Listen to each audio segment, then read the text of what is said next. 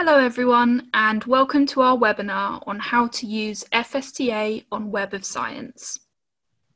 Our presenter today is Carol Hollier, Information Literacy and Outreach Manager at IFIS Publishing. Carol joined the IFIS team in September last year and has had over 10 years' experience as an instruction librarian at universities in the UK and the US. After Carol's tutorial, we will have a question and answer opportunity. So if you have any questions for us, please send them in using the chat facility at any time during the webinar, and these will be addressed at the end. My name is Hannah Casbolt, and I will be on a live chat throughout. Now, over to you, Carol. Hi, thank you, Hannah, and thank you to everybody who's joined us today. So I would like to begin just by saying that, like very many people in the world, right now I'm working from home, so excuse any background noise that may come up. I hope there won't be any, but I can't necessarily guarantee that there won't be any. And as Hannah said, please do share questions throughout, and we'll have a question and answer session at the end, but some of your questions we can answer during the webinar, so we'll be very happy to have them come through as they come up for you. So today, what I want to do is talk about how you can use FSTA on the Web of Science to efficiently and effectively search for food science information. So the session today will begin with a bit of an overview of what kind of information it is that you will find in FSTA. And we'll look at how you use basic search in the Web of Science search engine. And then we'll also look really specifically at how you use the FSTA thesaurus to shape your searches to really pinpoint the information that you need. We'll also look at the advanced search function in Web of Science, and we'll look at some of the other features that you can use, including filtering your results and analyzing your results. And finally, we'll end with an overview of additional resources that you can turn to for helping you search well as you're using this tool. So let's dive in. As I said, we're going to start with a very quick overview of the kind of sources that you'll find. So FSTA is a database, and like most databases, the bulk of the information that you'll find in it are journal articles. And that's because journal articles are a very common way that research outputs are written up and shared with the world. But it's not the only kind of source that we have in FSTA. So we also have a pretty substantial chunk of patents in there. And patents are a way that we're able to help you find information about research that's been done often in a proprietary setting.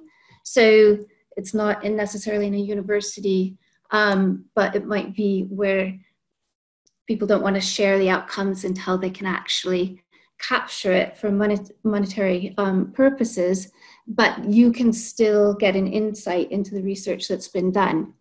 There's also other formats of research outputs like conference proceedings, so things that haven't necessarily been written up into papers yet, reviews, and a miscellaneous smattering of theses and reports and some book chapters and books, and also standards. So if you look at it from another angle, we also are focusing on food commodities. So everything that is in the database has to do with the sciences of food and health. So it is, as you can imagine, really crossing the spectrum of food commodities, so including things to do with pet foods.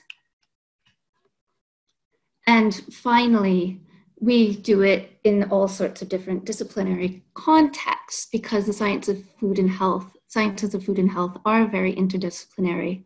So this gives you a quick overview of sort of the spectrum of information that's being added to the database all the time. So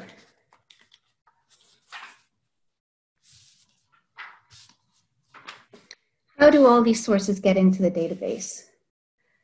Many databases are now compiled using artificial intelligence, but our content is actually managed by a team of scientists. So that's our editorial team.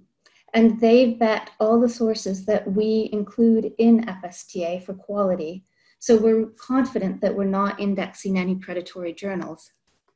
Another difference between ours and many other databases is that we seek out relevant material wherever it might be published. So we don't have a cover-to-cover policy where we necessarily have a list of journal titles and we put everything in there. It's true with some journal titles that every single article in it will be indexed, but we go beyond that, where we'll go to business journals but find relevant food science information and just pull in those articles, or within some of the medical journals. If there's something really relevant to food science and nutrition, we'll pull that in, but we won't pull in the information that's not relevant to food science and nutrition. So that really makes us unique, that it helps make our content really, really comprehensive and always relevant to food science. So we also have global coverage, including material that's been published in 29 languages from publishers in 60 countries. So how does this relate to your searching? How do you find the information that you need to find within all of that content? So FSTA has been designed to help you find the information you need. And the main backbone for doing this is our thesaurus, because we've comprehensively indexed all of the records that are in the database. And so this means that we have assigned subject headings that are relevant to food or nutrition to every single record. And we have in our thesaurus more than 13,000 subject headings. So to give you a sense of the thesaurus, if we think about spirits, you can see the kind of specificity that our thesaurus gets down to. And you'll also see that if you're searching for spirits within FSTA and using the thesaurus to do it, you won't accidentally find anything about ghosts, because we're thinking about spirits in terms of the food science and not in terms of it in different senses of the word. So now let's actually turn to the database itself. So I need to go to it, which will take just one moment. Thank you, Carol. While you're doing that, just a reminder that if anyone has any questions at all, send them through to us and we will discuss at the end. Thank you. So here we are in the Web of Science. And at this point, you may have different things that you see depending on the way that your FSTA subscription is set up. So you might notice that here I've come into the Web of Science and I have selected a database, and the default is Web of Science Core Collection. If I look at this menu, I've also got two other options. I have FSTA, the Food Science Resource, which is what we're going to look at today. And then there's also an option of all databases. And if I were at a university, chances are I would have a much longer list with other specific databases here. And so the Web of Science Core Collection is actually the Web of Science's own database, which is very large, very, you know, it's a great database, but it's not specific to food science. FSTA clearly is specific to food science. And you might have other databases, some of which will be from independent entities, like FSTA is, some of which will be more specific Web of Science databases. So for instance, Biosis Previews was about biology, or there might be CAB Abstracts, which is about agriculture. So you really need to pay attention to your own screen to see where you're coming in, because if you don't, you might think that you're searching one thing and be searching something completely different. So if you're searching the core collection, you're only searching the core collection. If you're searching all databases, you're searching the core collection plus any other databases that you have. And then if you go into the specific database, then you're right in that database. And so with FSTA, it's really worthwhile actually going into the database itself, because that gives you the option to use the tools to do the best searching. If you're searching all databases, then you'll still be searching the records, including FSTAs, but you'll be doing it in a very generalized way, and you won't be able to use the thesaurus specifically to find what it is that you want. So let's go to FSTA here, and the screen will shift a little bit. And so now I can see that I am in FSTA, and I'm on the basic search screen. And the basic search screen is actually very sophisticated in Web of Science. So it's my favorite screen to search. Even though advanced search sounds like it's going to be more sophisticated, it gives you the capacity to really control what you're doing and build a lovely search. So I'm going to show you what you can do with it. So here, I'm just going to start with a very simple search, nutrition. And notice that here, there's a pull-down menu and the default is topic. And if you are searching topic, then you're searching the title, the abstract, and the descriptors or keywords fields or subject heading fields of the record. So I'm going to show you what that means. So I'm just going to do this very simple search.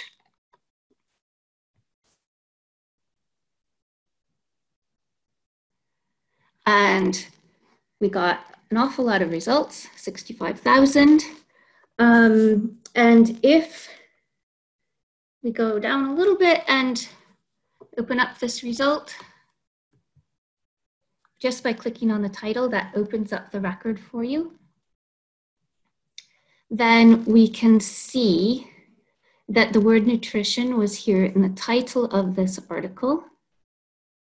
It also appears in the abstract several times. And then we have down here something that's called keywords. Now, keywords are the descriptors or the thesaurus terms that are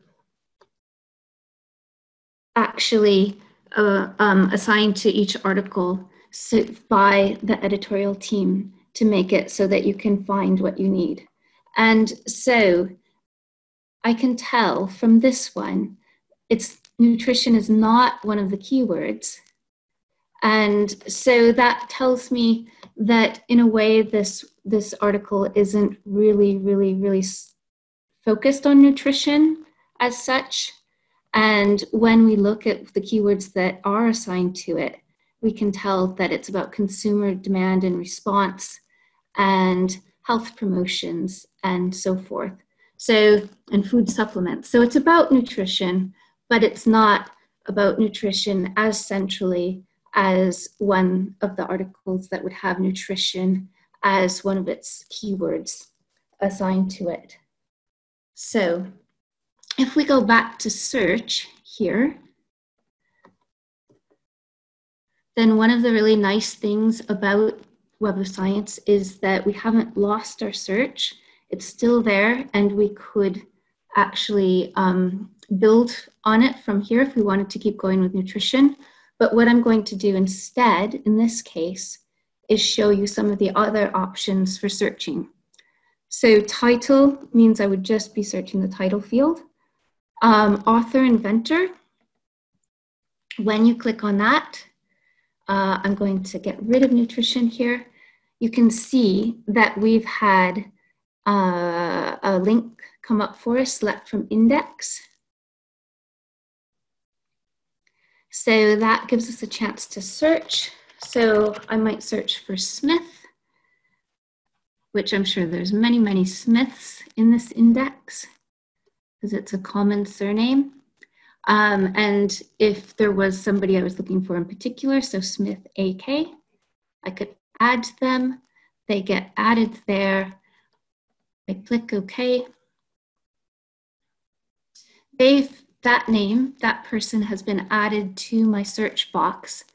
And if I search, then I actually get the 24 articles that were written by this person. Sometimes they're, well, no, actually, I was going to say sometimes they're the first author, but I'm not sure if they ever are. Yes, in this case, in the 6th one down, they're the lead author, and they're another author in the ones above. And so that's a way that you can find the research by a particular person. Let's go back to the search fields though. And so there's other options. So you could look just for a publication name and look at everything that's been published in a particular journal. But if you want to get to the keywords, the thesaurus, then you need to go to this descriptors link. So you click on that. And again, I'm going to clear out Smith. And you'll see that we have a new link here, the select from the thesaurus link. And so if we click on that, then that lets us start to actually search the thesaurus. And there's really sound, good advice here, that when you search the thesaurus, you should truncate your term, because that will give your term more flexibility and you'll be more likely to find what it is that you're looking for. So the example they gave here was wheat, type W-H-E-A-T, and then truncate it. So a space, no space, and then the asterisk. And it would find both some words that have wheat, or some terms that have wheat in them, but at both the front and the back of the phrases, and something that doesn't in any apparent way. So I'm going to show this with another example, waste. So imagine that we're looking for information about waste, very important topic right now in relationship to food, and I'm typing it without a truncation symbol. And when I do that, the only result I get is wastewater, which isn't necessarily what I was thinking of. If I amend that to truncated waste,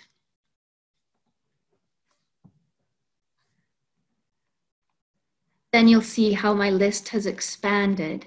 So wastewater is still in there, but I have things like food factory wastes, dairies wastes, and then I have wastes. So it turns out that in this case, the thesaurus term is wastes, not waste, but I wouldn't necessarily know that.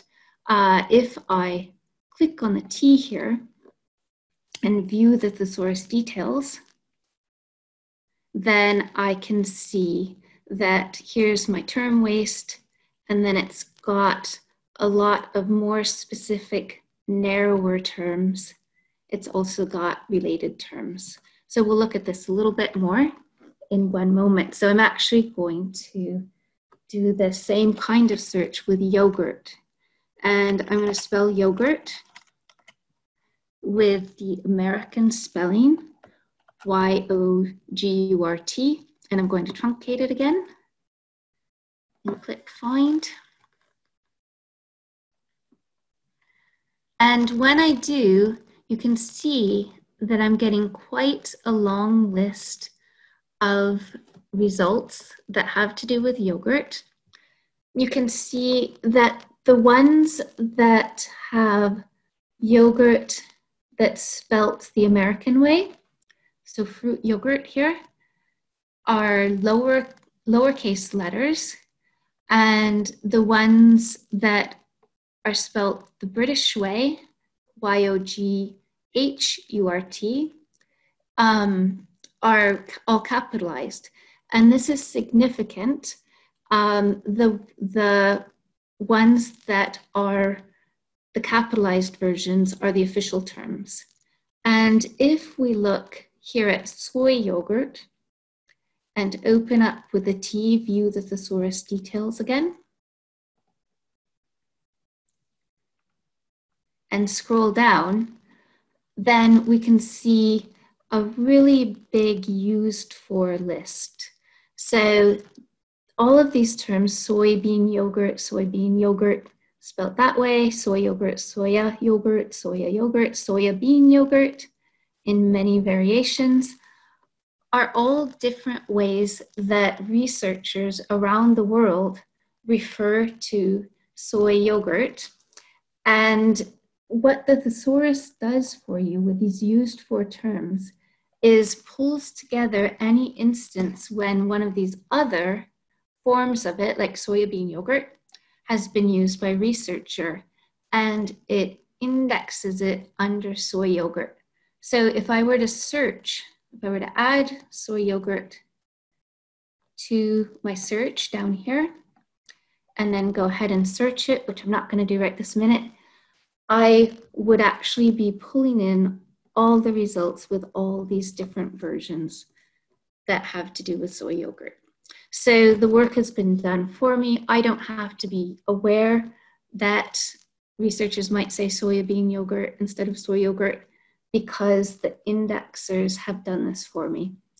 So it's one of the ways in which FSTA's thesaurus really helps you be comprehensive and not inadvertently miss research that's relevant because of the terminology that different researchers use around the world. So now I want to actually look at soy yogurt in the hierarchy. So the hierarchy is the H. So we've looked at it as the thesaurus term itself, but if we look at the hierarchy by clicking on the little H, then we get to see it in terms of the tree where it falls. So the top of the tree for soy yogurt is foods. And then when we scroll down, we can see then we're getting to plant foods. And then vegetable products, soy products. So it's getting more and more specific. And every time there's a plus, I know that there's more specific terms underneath that. So in this case, soy yogurt, here we are at our actual term, and there's no plus next to it, so there's no narrower, more specific terms than soy yogurt in the thesaurus. So now I want to start putting these into action. And I want to build a search using the thesaurus. And I'm not going to do it with soy yogurt, but I'm going to do it actually with a question around soy sauce, which is conveniently right next to soy yogurt. And so the question that I want to investigate is how does fermentation actually affect the flavor? How does the fermentation process affect the flavor of soy sauce? And looking specifically at bacteria in the fermentation process. So this means with this question, I have 4 different concepts.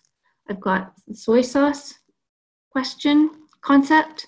I've got the fermentation concept. I've got the flavor concept, and I've got bacteria. So I need to build this one piece at a time. So I'm going to start by opening up soy sauces, looking at it. So I can scroll down quickly and it's highlighted for me so I can see it quite easily. And I can see that there are some more specific terms under soy sauces, but I think I'm just going to stick with soy sauces. So I'm going to add this to my search.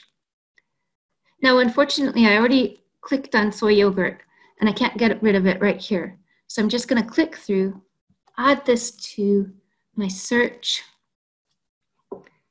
And it's been added to my search box, but I'm going to take out the soy yogurt because my search actually has nothing to do with soy yogurt. So I have my first term added to my search, but I have 3 other terms that I want to deal with. I want to think about concepts. So this is where basic search lets you build the search really nicely. There's an option to add a row here. So you click it and you get another search box. And you want to put each concept of your search in a different box. So I'm going to use the thesaurus again. So I go to topic, but I go down to descriptors so that I can search the thesaurus. And so the next concept I'll look at is fermentation. I'll truncate it. Don't know if I need to or not. In some cases, for instance, with coffee, if you search coffee just typed out as that, you get 20 results or 27 results, pardon me. But if you type it as a truncated word, coffee, with a potential to be coffees, you also get 27 results. So it made no difference, but you don't lose the 27 results if you truncated it. So with fermentation, probably that's the right way, but I'm going to do it anyway, just as good practice. Do the truncation anyway. Scroll down, here I see fermentation. I'm going to look at the thesaurus details. And so there are some specific narrower terms. Sometimes related terms can be very useful. But in this case, again, I'm just going to use this thesaurus term. Click OK. And it's been added to the second box. I'll add another row. And once again, go to descriptors so that I get that thesaurus link again.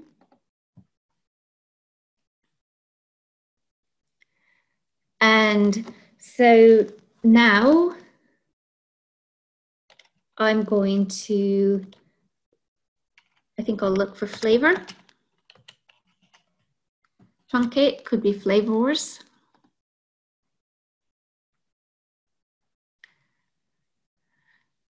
So flavor is not the capitalized version. So I'm going to scroll down and find the official thesaurus term, flavor with a U. And here it is, and it has a number of narrower terms.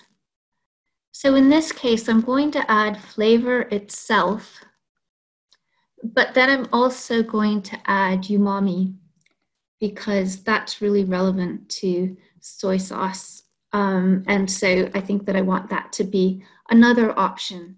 And you can see, I'll click OK. And you can see that here I have flavor added, and then it's connected with an OR. So that's telling the database when I finally hit search that I want to find results that have the word flavor in them, or they have umami. And if they have both, that's great. So one or the other or both. And you can do that not just with 2 terms, you can do as many terms as you want to. So as many variations of the concept as are actually useful for you.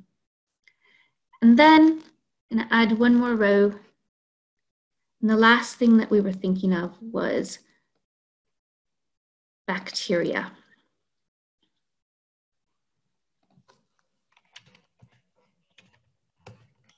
And I don't think that there would ever be a bacterias, but again, it's good practice to truncate. And here I can see that there's a lot of options about bacteria. I'm going to go to bacteria itself again. And there are an awful lot of options of narrower, more specific kinds of bacteria.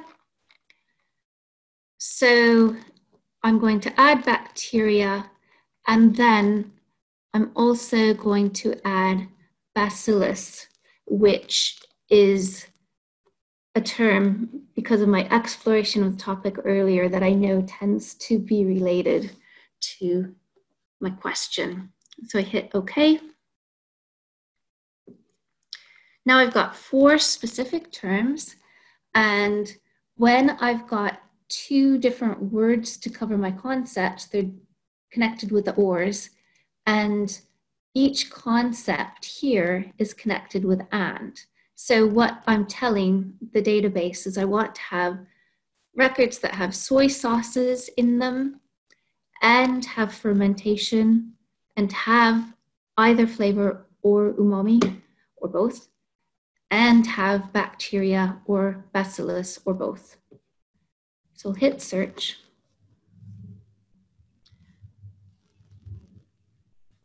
And I get 13 results. And you'll remember that I searched all of those as descriptors. And so I know that in each of these 13 results, it has all 4 of the concepts here in these subject heading keywords. And so all 13 of these results are incredibly focused on exactly what I'm looking for. So they're very, very targeted searches. Now, I could be happy with that, or I could say I don't want to be quite so targeted, and I can go back to my search and actually broaden it by changing it from just a descriptor search to a topic search, which you'll remember means that we're searching in the title, abstract, or descriptor fields.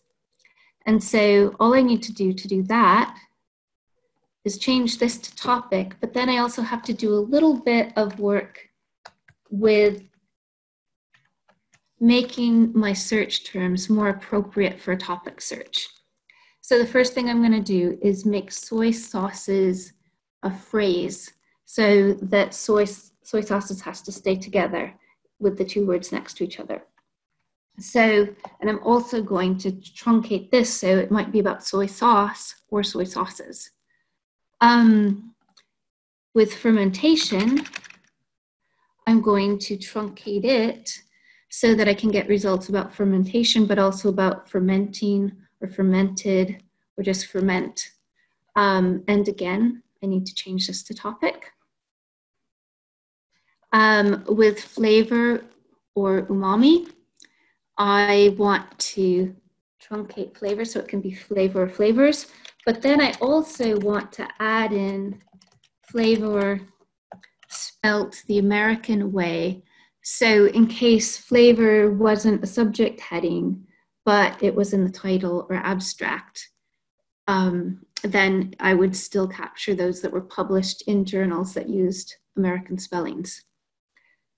So, and finally, I don't think I need to do anything with bacteria or bacillus, but I do need to change both of these to be searching the topic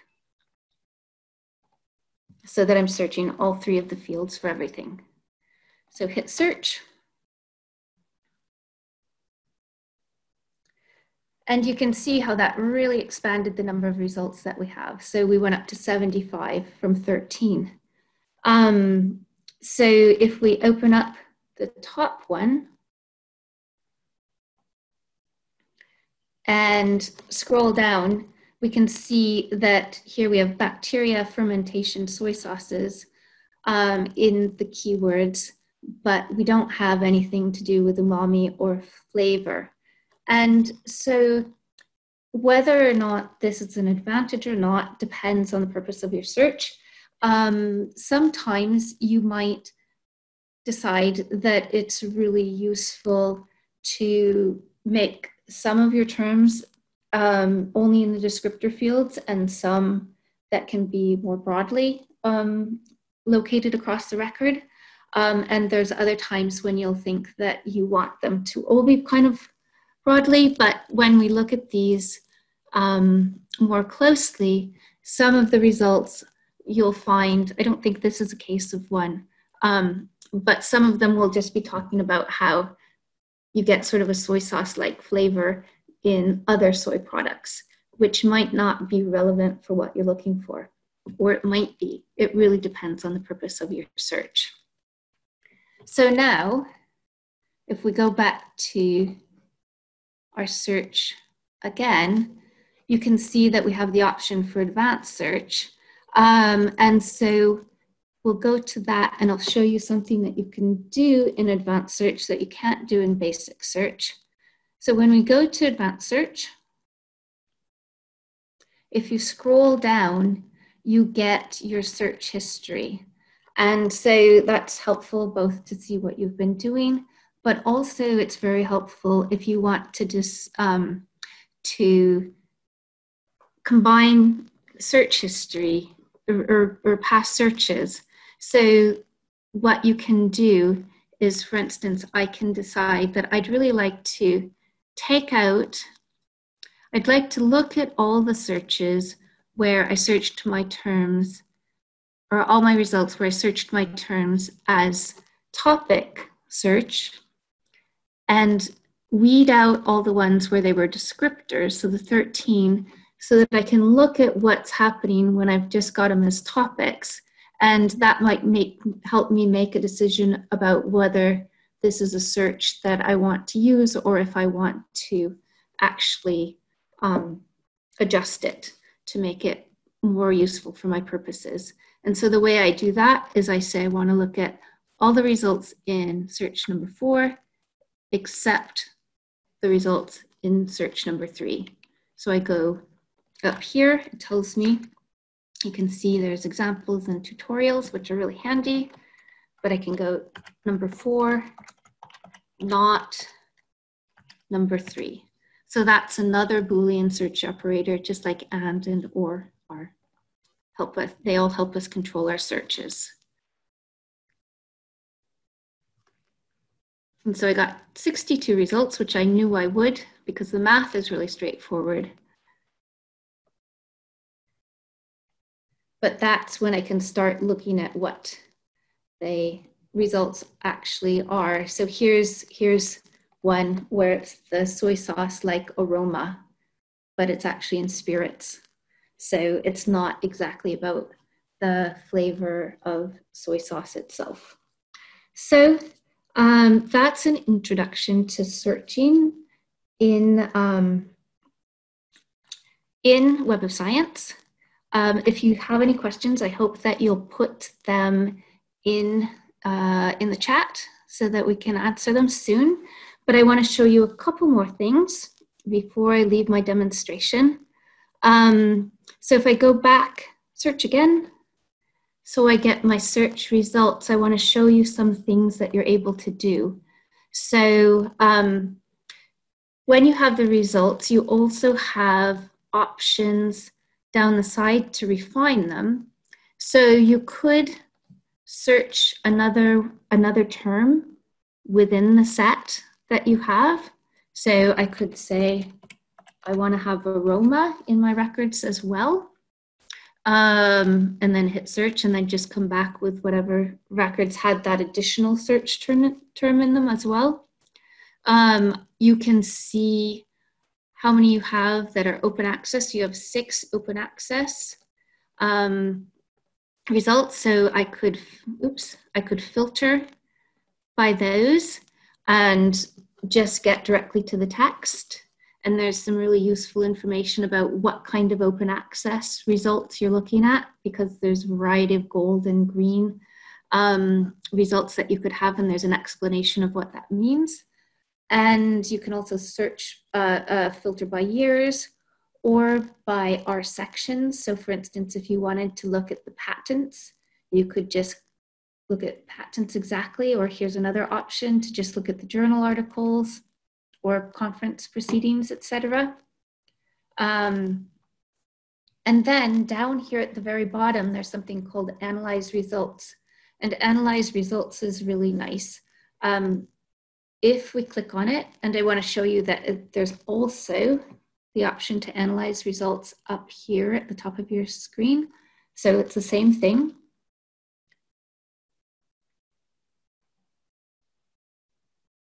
Then we wait a minute, and it will actually give you a visual breakdown of the results that you got.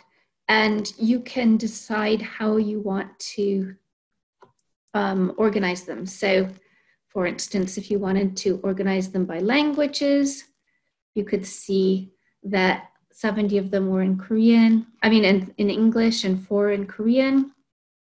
And there's, in this case, it's the same length of list below, but often most of the results show up here, but then there's a longer list down below, which you can export if it's useful. You can also see where people are publishing their research about soy sauce.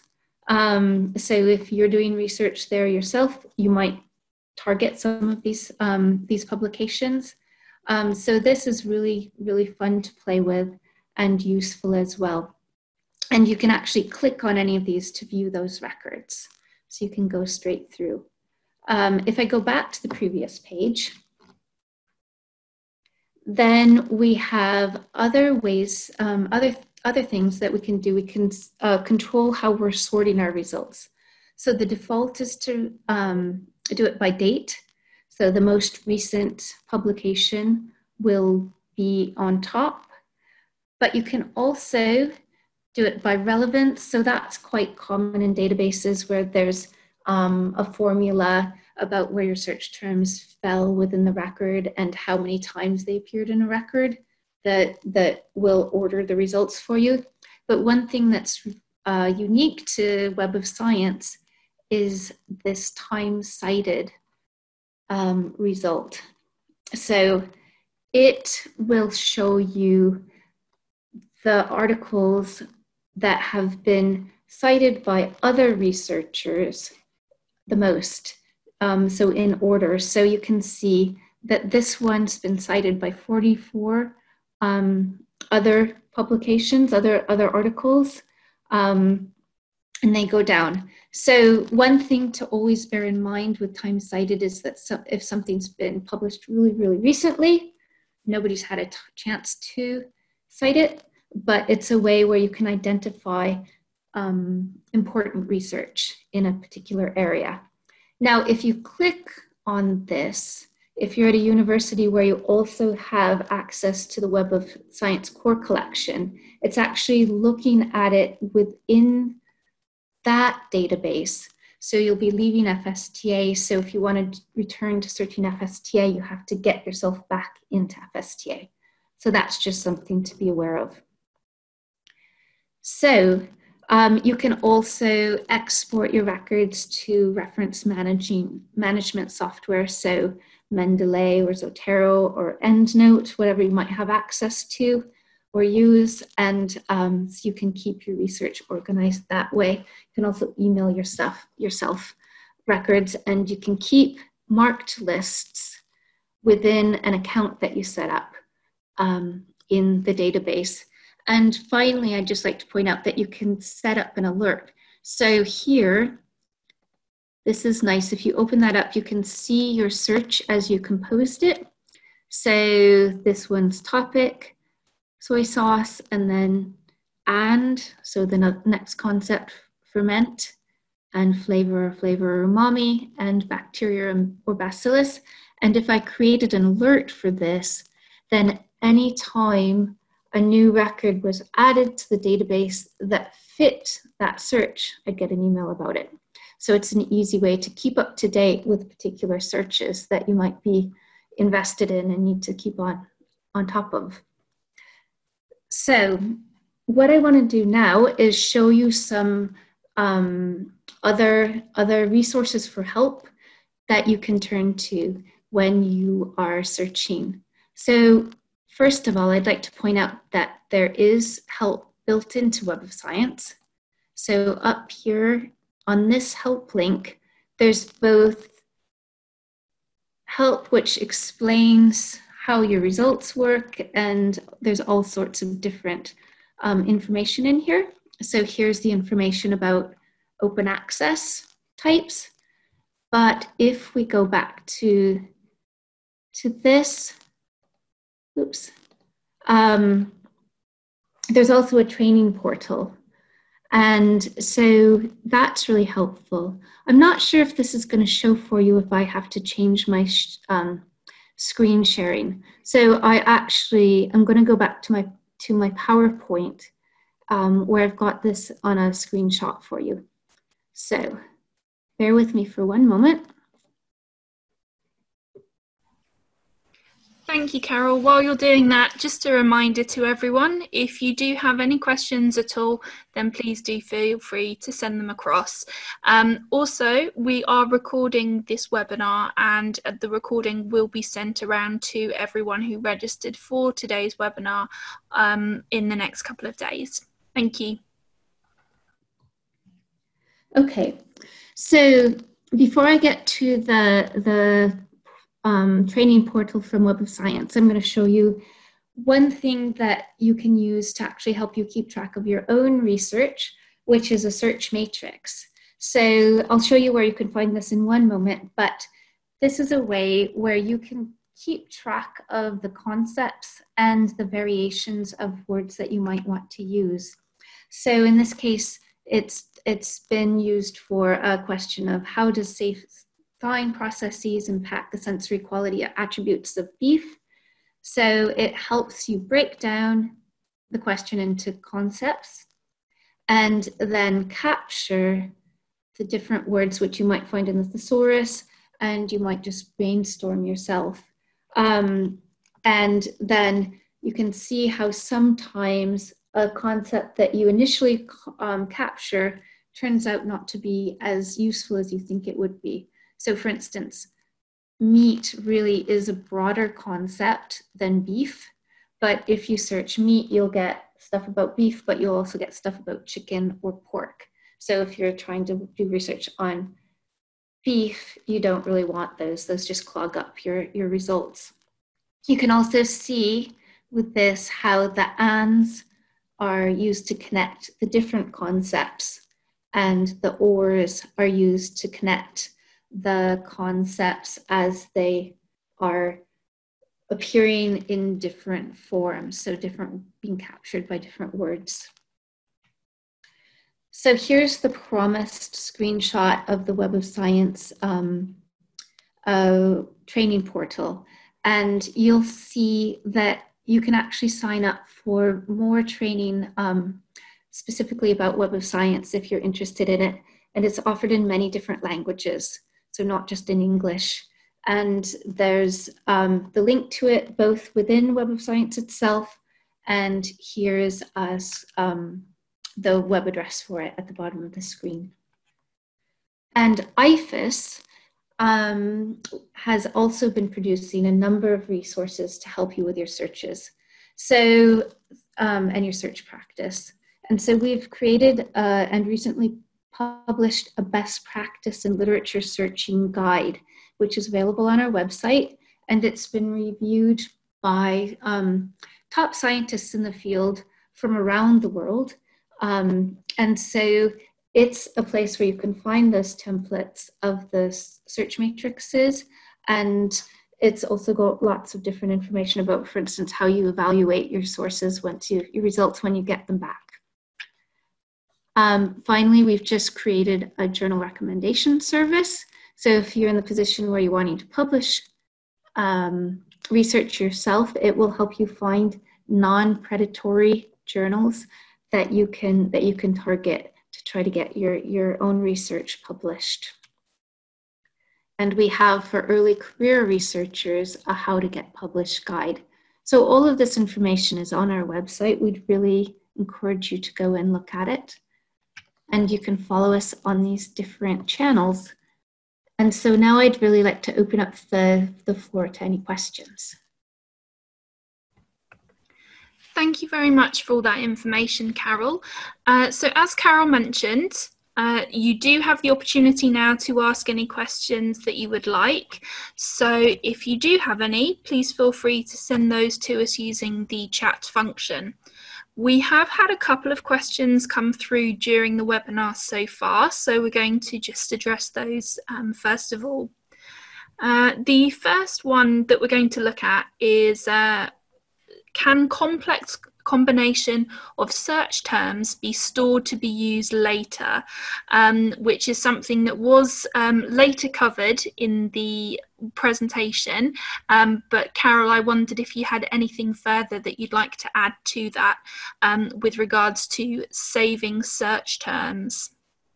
Yeah, to do it, you definitely want to set up an account within Web of Science, so you're able to set up your own personal account within there, and then use the saving save your search. So it should be pretty straightforward, and it's very worthwhile to do, because if as I'm sure you know, some searches can be quite involved.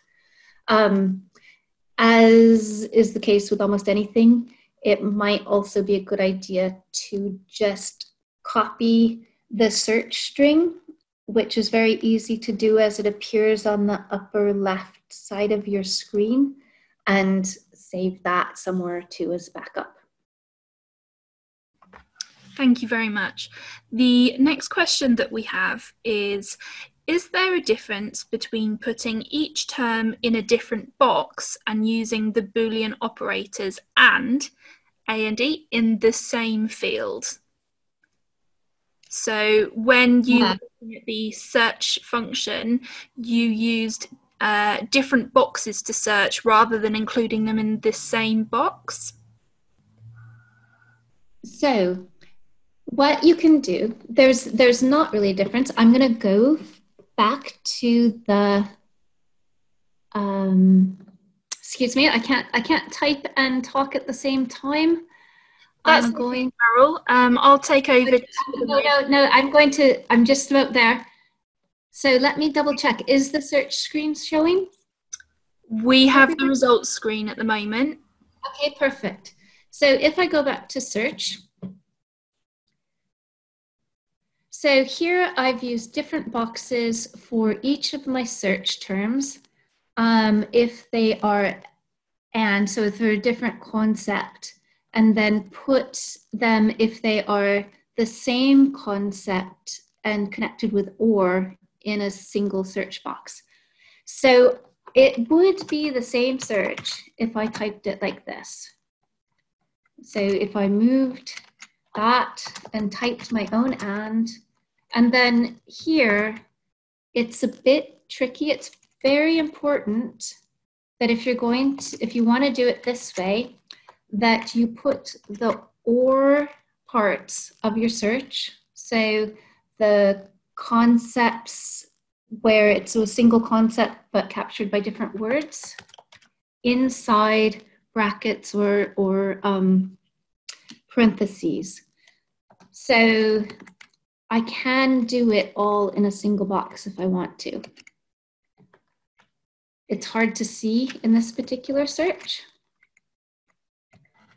And so this will, when I hit search, do exactly the same thing as though I had it broken down into the 4 boxes. I personally think it's really easy to keep them in the different boxes, because that's a nice visual of thinking this is a different concept and different concept. And I would warn against using the Boolean or if you're going to have some ands in a search as well, because without keeping it captured together with a bracket, you don't have as much control over exactly what the database, how it's interpreting your search string. So if you have the or things within brackets, then you know that the database will search that together as a single, look for all the flavor or umami records first before combining it with soy sauce and fermentation, if that makes sense. So I hope that answered the question. If it didn't, please let us know and I'll try again.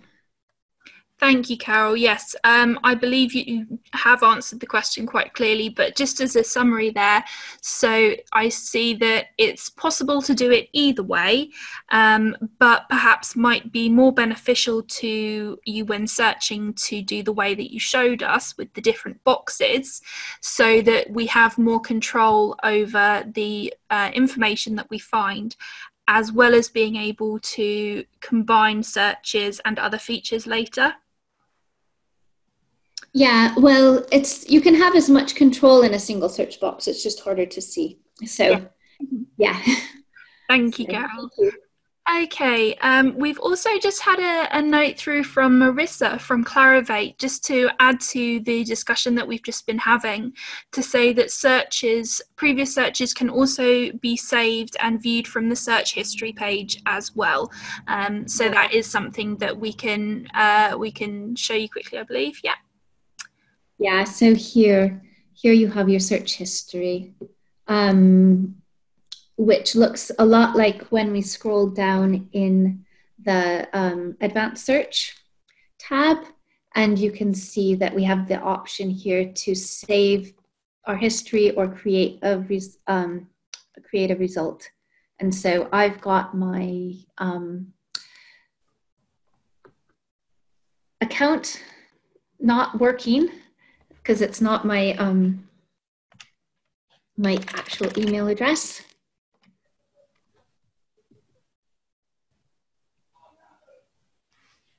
I could set up a new alert now, so I could do a soy sauce alert, and it will email me whenever this happens to come through.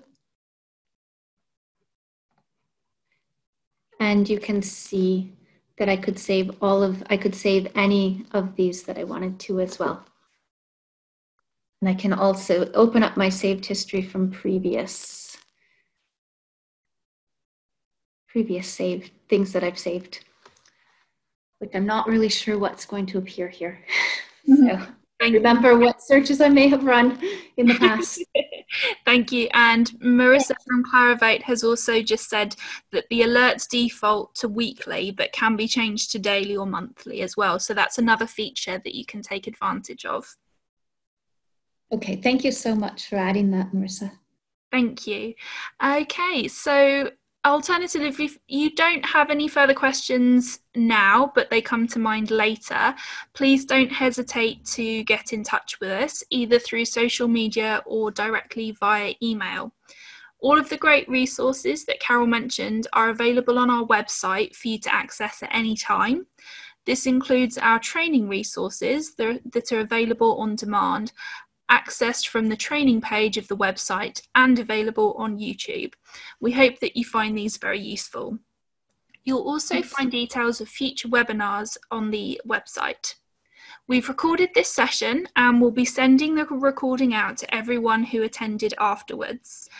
And at the end of today's webinar, you'll be directed to a questionnaire about your experience today. We would be very grateful for any feedback that you're able to supply, so that we can ensure that future webinars are as beneficial as possible and expand our services in order to best support our customers and the food science community. Thank you to everyone for joining us today, and I hope you've enjoyed this look into searching and gained a better understanding of the FSTA search process. We hope that FSTA continues to be a valuable tool in your food science research. Thank you so very much for coming today, and I do hope it helped.